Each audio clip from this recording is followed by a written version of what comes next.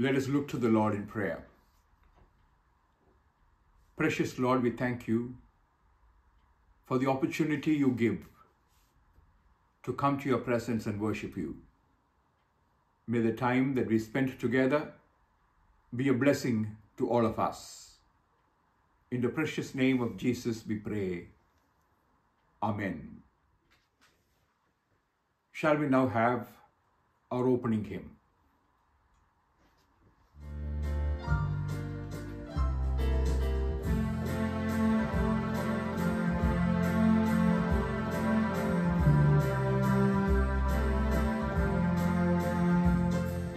Bind us together, Lord, bind us together with cords that cannot be broken. Bind us together, Lord, bind us together, Lord, bind us together in love. There is only one God, there is only one King, there is only one body, that is why we sing. Bind us together, Lord, bind us together with cords that cannot be broken. Bind us together, Lord, bind us together, Lord, bind us together in love. Made for the glory of God, purchased by His precious Son, born with the right to be clean. Oh Jesus, the victory has won. Bind us together, Lord, bind us together with cords that cannot be broken. Bind us together, Lord, bind us together, Lord, bind us together in love. You are the family of God, you are the promise divine, you are God's chosen desire, you are the glorious new one. Bind us together, Lord, bind us together with cords that cannot be broken. Bind us together, Lord, bind us together, Lord, bind us together in love.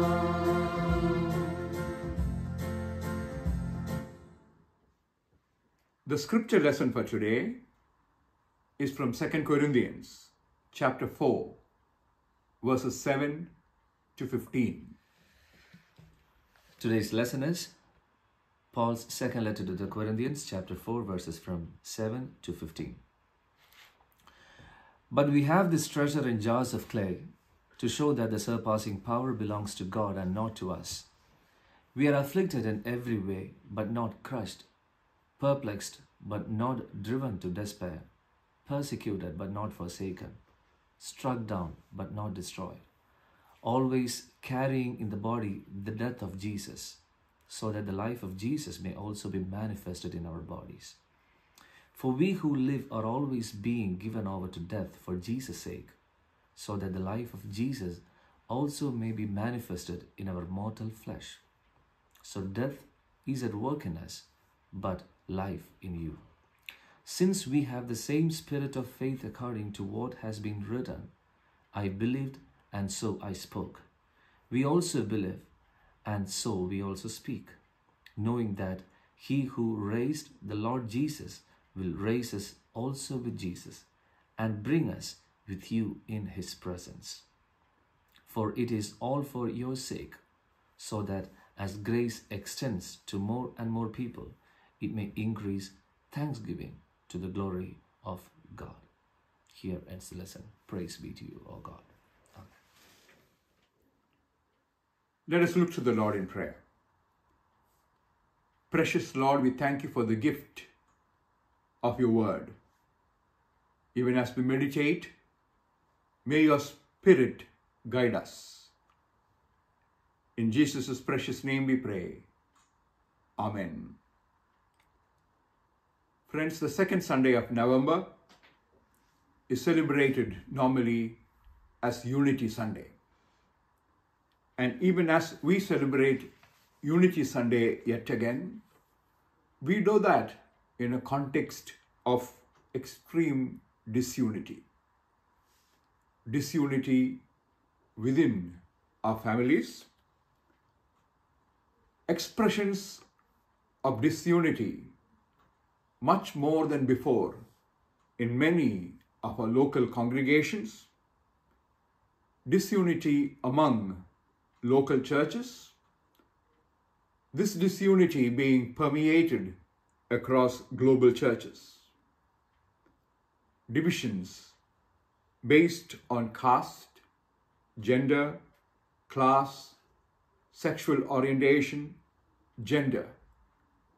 All this forms the background of the continued call to unity. The Church has always strived to greater unity and closer fellowship.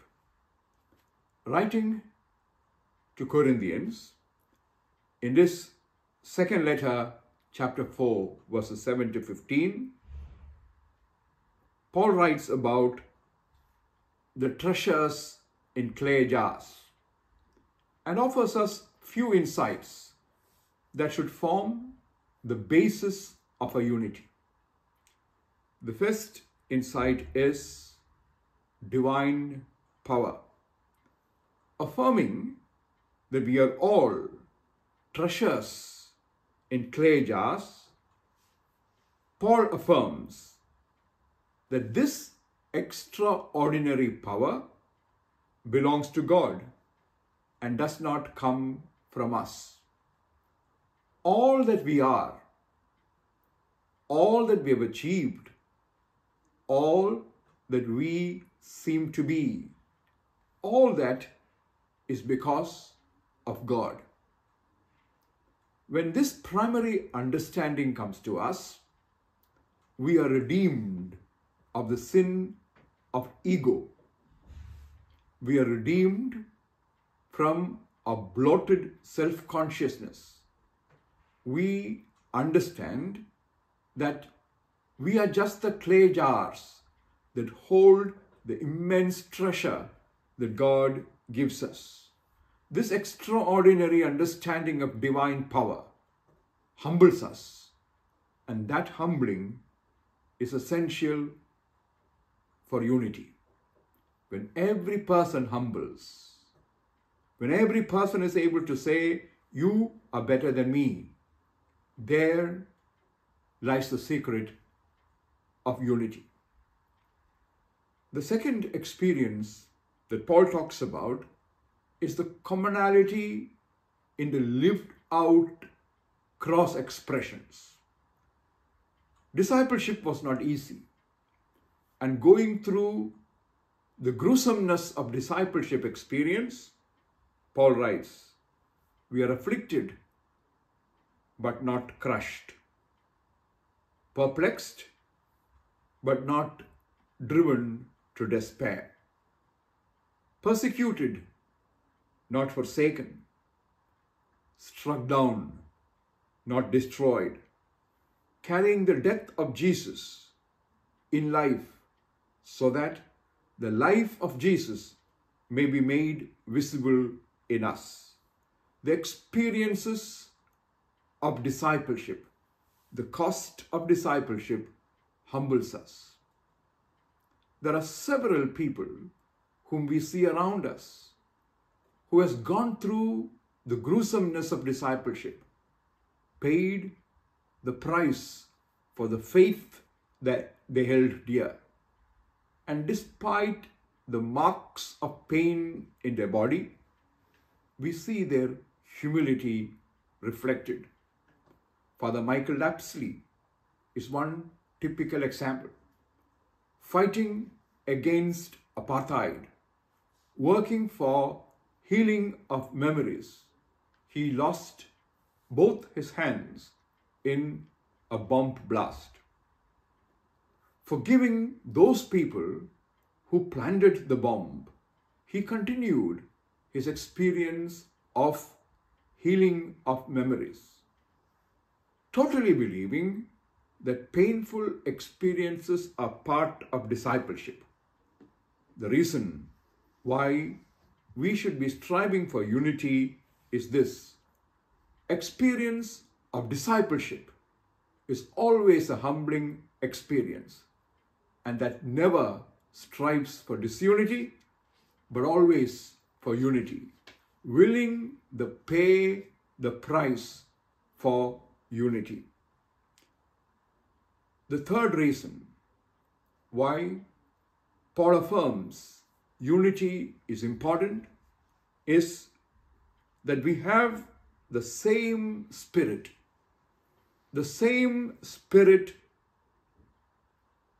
of faith in accordance with the scriptures.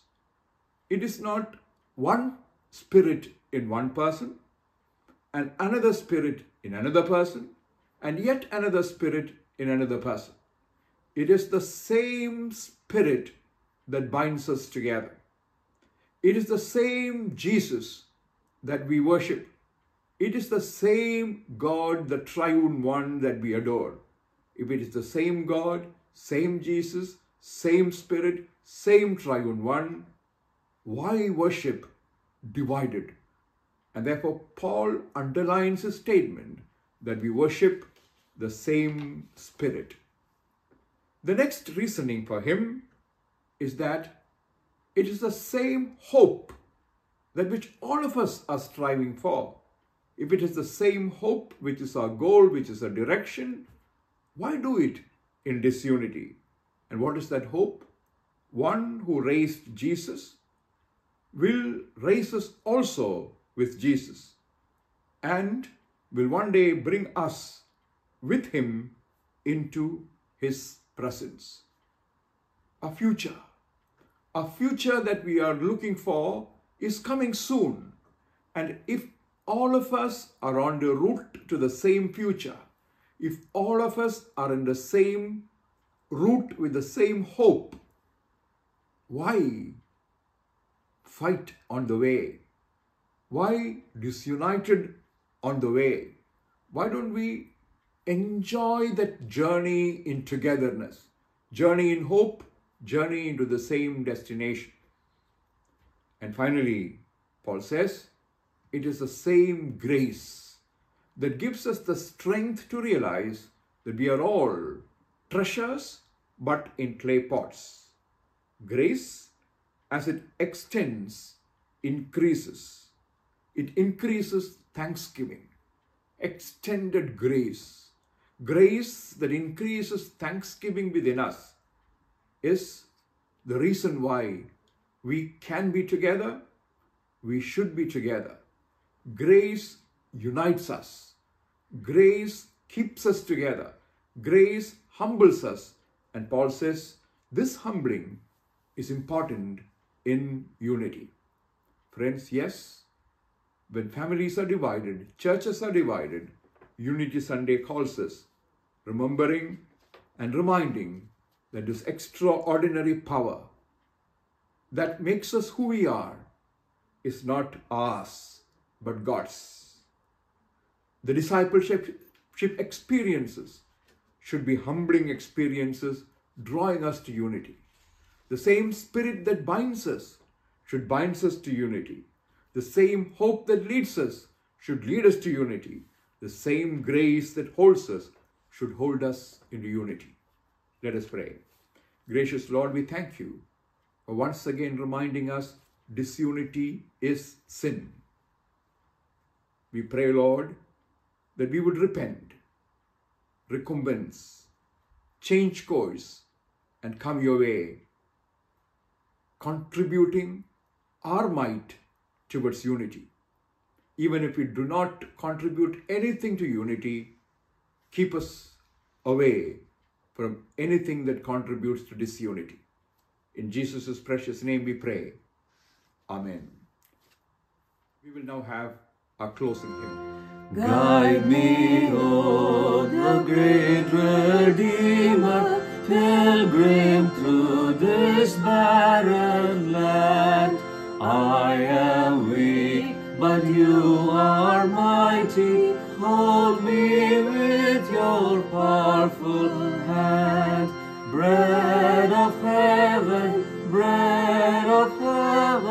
feed me now and evermore. Feed me now and evermore. Open now the crystal fountain where the healing waters flow. Let the fire and cloudy pillar lead me all my journey through. Strong deliverer, ever be my strength and shield. Ever be my strength and shield. When I tread the verge of Jordan, bid my anxious fears subside. Death of death and hell's distraction, land me safe on Canaan's side. Songs of praises, I will ever sing to you. I will ever sing to you.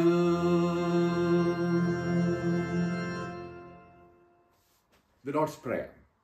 Our Father, who art in heaven, hallowed be your name. Your kingdom come. Your will be done on earth as it is in heaven. Give us this day our daily bread, and forgive us our trespasses, as we forgive those who trespass against us. Lead us not into temptation, but deliver us from evil. For yours is the kingdom, the power, and the glory, forever and ever. Amen. The grace of our Lord Jesus Christ, the love of God, and the fellowship of the Holy Spirit be with us now and forevermore. Amen.